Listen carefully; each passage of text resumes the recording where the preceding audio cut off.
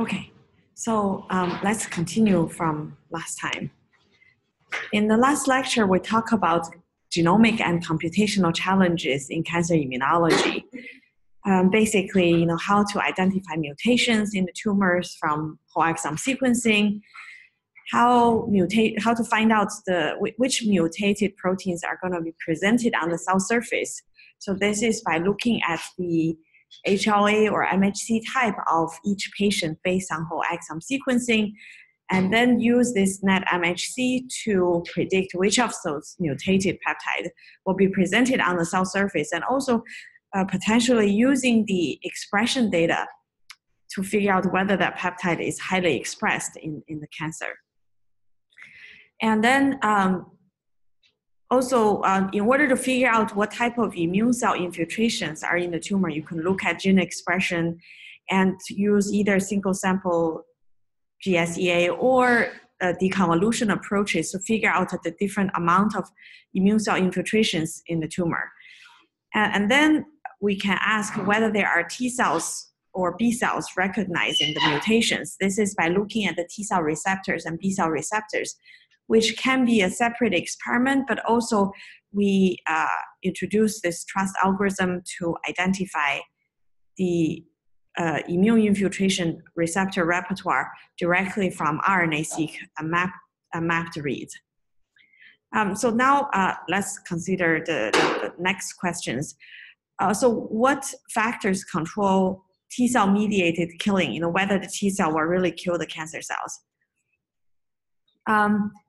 So first of all, in order for T cell to actually mediate the killing, we also want to know, how to make T cell activation. So there are genes in the T cells that are, activated. If you have immune checkpoint genes such as PD1 or CTLA4, if they are high and also bound by the ligand, they will make the T cell inactive. Then the T cell can't do the killing very well. They are also co-stimulatory or co-inhibitory molecules, which are also important. Yes, and also PD1 and PD-L1, so both are immune checkpoint genes. They are important biomarkers for the current immune checkpoint inhibitor treatment. So for example, so currently for PD-1, so Bristol Myers Squibb is the first company that made PD-1 available and FDA approved. And later on, Merck also had a PD-1 antibody. And initially, when they were tested in melanoma patients, they actually all work very well. But usually when a new drug was introduced, the first thing you test are patients who have failed all other drugs. They have no other options, then you try this new thing, right? So melanoma is not the main cancer type because, the occurrence of melanoma is not very high. The major market is lung cancer. And so when BMS and Merck are first testing their PD-1 antibody in the lung cancer, they first try a patient who has failed chemotherapy. Then they go to immunotherapy. This is called the second line treatment. So first line is still chemotherapy. And if they fail, they try immunotherapy. And so at that time, Merck decided to do the trial, but using PD-L1 as a marker. So if PD-L1 is high, then they will give the patient immunotherapy. But BMS decided they do not want to have a biomarker. And when they did the trial, both passed the endpoint and both are effective. And so FDA approved both. However, in the clinic, when the doctor has to test the patient, if they have to use, check whether PD-L1 expression is high, it takes additional time and experiment, and right. So a lot of doctors just doesn't want to go through trouble. They just prescribe BMS PD-1, and so for a while, it's like about 1-4 between Merck versus BMS in terms of market. And then in the next trial, they are testing the first line. If this is lung cancer metastatic, directly treating with anti-PD-1 and comparing the effect with patient treating with chemotherapy. And so Merck still decided to use PD-L1 as their biomarker, but Merck made a bet they did not want to use a biomarker. And before that trial completes all the patients that they designed, they decided to stop the trial because they were seeing that if they don't use a biomarker to select, actually the patient don't do better, they even do worse than the chemotherapy. And so after that, you probably remember Peng's talk in like, actually, BMS lost about $25 billion in our stock market. So this biomarker is actually very, very important. And of course, for T cell to be activated, there are a lot of important things in transcription regulation and epigenetic regulation. And a lot of this is now being developed using single cell approaches. So we talk about single cell RNA-seq. There's also single cell CyTOF, which is basically basically every cell goes through, gets smashed, and you can test about 60 different proteins on this cell.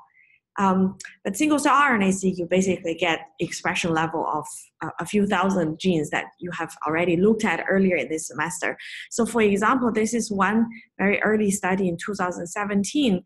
They were looking at blood cells and lung. These are normal lung tissues, and then these are lung cancers, stage 1 lung tumors. And then you can use an antibody to sort all the different, CD45 is an antibody to sort all the lymphocyte, all the immune important cells. And then you can follow it by a single cell expression analysis. And you have done single cell expression in homework 3, right? So you map the reads back to the genome, right? You get the expression index matrix, a read count per gene, and then run principal component analysis to get the major different components. Then you can run this TSNE cluster to look at different clusters. And from this study, they could figure out, which cluster is T cell, which cluster is CD8 or CD4 or macrophage or dendritic cells. And then they can also compare, for example, so these up and down, they're asking what is happening between a normal lung versus a early lung cancer. What are the immune cell changes in the tissue? Right, so you can look at those situations. Sorry, I forgot to mention. So recently, there are also more studies on this. For example, earlier this year, there are 3 cell papers published where patients undergo immunotherapy. You could look at the difference between a responder and non-responder. These are still very few in terms of total patient number, but you can at least look at what are the single cell differences in the cancer cells, in the immune cells.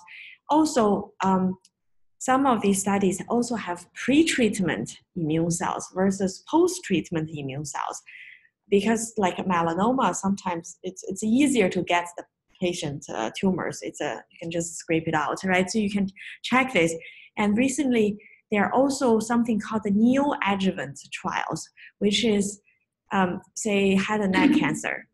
If you have the tumor, you can first take a little biopsy. So this is just on the cell surface, the patient body. It's easy to just scrape out a piece of tissue and do the profile, and then treat the patient with, say, 1 or 2 doses of immunotherapy. Then go through the real surgery to remove the whole tissue. Hopefully that's the first 1 to 2 doses of immunotherapy already start to shrink the tumor. Then you can take the surgery, get the tumor, compare the expression of the before treatment and after treatment differences. So depending on the cancer type, you might be able to do this. I think for melanoma and head and neck cancers, these are easier. Whereas, for internal organs, they probably don't want those samples to be taken out. It's a little harder to do. Yes, Claire. What are the magnitudes of CyTOF? Okay. So RNA-seq right now, in each single cell study, the maximum amount is like 10,000 cells. Most of the time you get like 4,000 or 5,000 cells. There you will get the expression of some genes, whether or not you know these genes ahead of time, right? You definitely get more genes out, but you get fewer cells. With CyTOF, you can easily get 1 to 200,000 cell events per cell. You can also freeze the cells and it can still work. But then you have to know the markers ahead of time, and these has to have an antibody. So these are protein markers. So you need to have an antibody against whatever protein you're interested in. And so if you are very interested in some cells, I think for every cell, you will not have like a really bad dropout. You will know that, like whether this gene is expressed or not very well in each cell. But then you're limited to 60 genes, roughly. Okay, so there are different, but each of them at the end, you get a big matrix. And a lot of the downstream analysis can be used for either CyTOF or RNA-seq. Okay. Yeah, so recently people are also starting to look at T cell function, looking at the chromatin changes. So there are two ways you can do this. So this is a mouse model where you can have a tumor implanted into the tumor and just look at, like, over time, how much, the tumor can be growing in the mice for 5 days, 14 days, 28, 60 days. Initially, the immune system is going to try to reject this, but over time, it will no longer reject, right? So you see what happens from the early to the late stage of the immune response. So there are other ways to do this. For example, if you have a viral infection to the mouse, initially they might have a very acute immune response, but then if you give it a little virus for over time, after many, many days, you will also see this kind of a chronic immune response, which in some sense looks a little bit like the tumor that has grown for a very, very long time, like 68 days. Okay, so in this situation, they can take the tumor out. These are coming from different mice then. Like some you can take the mouse for 5 days, 7 days, 14. So take the tumor out, and then you can do epigenetic profile. So usually I think they sort the T cells. They sort out the T cells, then they do epigenetic profile. In this case, I think this is ATAC-seq. ATAC-seq is like a DNA's hypersensitivity. You get the whole collection of all the transcription factor binding site. This is related to homework 5, right? So if you don't know what transcription factors are important, you can do ATAC-seq. The nice thing about ATAC-seq is even if you have like 5,000 cells or usually you probably need a little bit more, but like 100,000 cells, you can get a very, very good profile. And so they are looking at, what happens in the T cells from the normal to the, tumor implantation, and also the growth over time, to look at what are the T cells in the tumors that are different. And so you can see here, initially, for example, this is one gene. This is PD1. PDCT1 is the gene for PD1. And you can see in here, initially, these are the peaks, but after the T cells gets activated. So do you guys know why T cell need to get exhausted or dysfunctional? Yeah, Sam. So why do they get dysfunctional or exhausted? Yeah, Sam. Because you don't want really use ones. In some sense, your immune system wants to recognize the bad germs, right? But then if it continues to just proliferate and grow, eventually the T cell will grow too much and they will die. And so if over time you try, they can't wipe out this virus or something, you just kind of die down. Otherwise, the body might have adverse side effect. So the immune system know you have an immune boost, and if it doesn't kill the thing, okay, you'll just try to live with it, right? And so then I guess cancer cell kind of learned the mechanism to induce this in order to survive. But you can see, we know that in the tumors, when the T cells become dysfunctional, PD-1 expression is higher. And you can see there are a lot of peaks now near the PD-1. And there's this new peak that really appeared later in time. There's another gene called the interferon gamma. This is the cytokine that's important for killing the cancer cells. And initially, it's highly expressed, but when the T cells are more dysfunctional, then the interferon gamma expression is reduced. And so you can see here, initially there's this enhancer peak, but then over time, this peak is gone, right? So from this study, actually, scientists discovered that there is a early T cell dysfunction.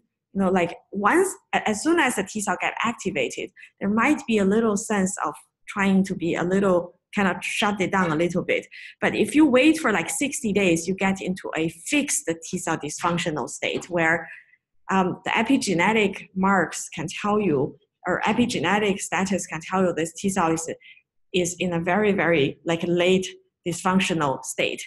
And in this particular study, they also try to give the mouse this immunotherapy. And what they found is that the immune checkpoint inhibitors can reverse the very early stage of T cell dysfunction, but it doesn't work very well when the T cells are in a late stage. So it's epigenetically programmed not to be able to activate those correct T cell activation genes anymore.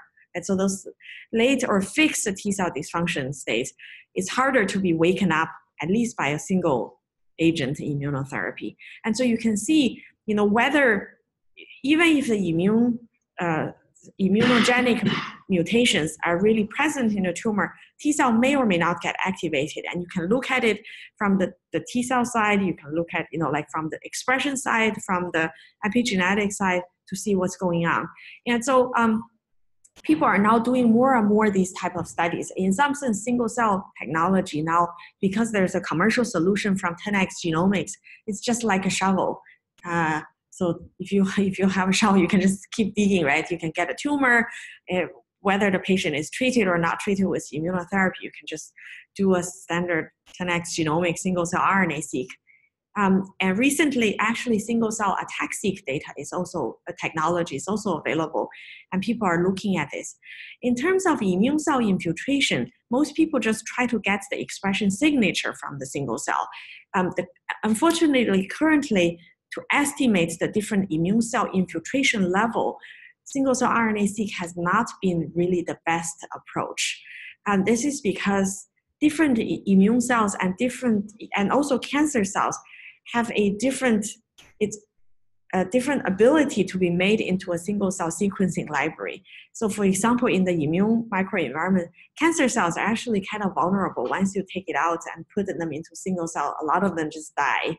And so if you estimate tumor purity based on single-cell RNA-seq, they actually don't give you a correct estimate. And so this so far hasn't really been the best way to estimate immune cell infiltration.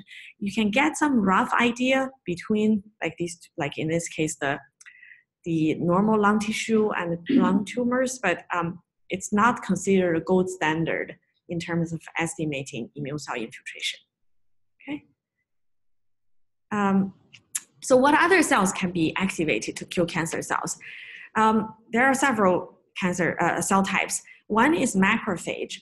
Macrophage the function of macrophage is to eat up something and then speed it up, right? So, however, there are two stages of macrophage, and they are they have very different gene expression profiles. They also have different phenotypes. So the M1 type of macrophage, you can see the markers are different, the cell surface things are different. They are induced by different things. Usually they are induced by bacteria or type of infection. So basically they are pro-inflammation. So it activates the macrophage to start killing, to start eat up the bad guys, right? So this is M1 macrophage is good. It can kill the tumors. However, the M2 type of macrophage is bad. It's induced by a different type of cytokine. So M2 macrophage is kind of mostly for wound healing. You can imagine if you get a cut, right? You can imagine M2 macrophage like a cell bandage to say, okay, I need to cover this up. So they accumulate near this region. And so what is outside, it doesn't matter, right? But because you don't want your T cells to keep killing the cells that are just going there to kind of help with fixing things. And so macrophage help just cover this up so that the regeneration can happen beneath and it won't get all inflamed on the outside. And so it's a lot about like tissue repair, wound healing, grow back the blood vessels. So they actually are pro-tumor activities. And so in the tumor microenvironment, if you look at like single cell RNA-seq, you can tell like some tumors has more M1 and some tumors have more M2, and a lot of the cancer cells learn to secrete the cytokines that will induce the M2 type of microenvironment, which will make the macrophage actually protect the tumor and the T cells can't get in anymore. So that's, you can also see this from either tissue slide staining or from like single cell data. And recently, in terms of immunotherapy, a lot of attention has been paid to look at the natural killer cell. Normally, natural killer cell is considered innate response, but recently people think it probably also has some like important effect. So natural killer can activate, and sometimes there are also natural killer T cells. So these different immune cell types are kind of very complex. But what are the things that really induce a natural killer cell? There are three things. The first is, a lot of times in cancer cells, metabolism will change a lot and the cell is under a lot of stress. And so on the cell surface, you will see a lot of sugar glycosylation or glycoproteins that are different in normal versus tumor cells. And this can be recognized by the natural killer cells, and they can induce the killing from the natural killer cell. In addition, normally all of our cells have the MHC to present our peptide on the cell surface for natural killer cell or for T cells to examine. So you can imagine a very simple way to evade that is if there are mutations or epigenetic changes that prevent MHC from presenting onto the cell surface, right?